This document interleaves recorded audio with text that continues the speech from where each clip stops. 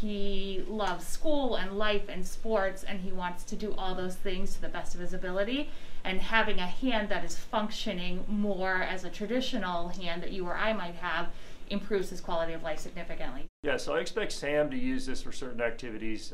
Baseball seems to be one of the things he likes to do.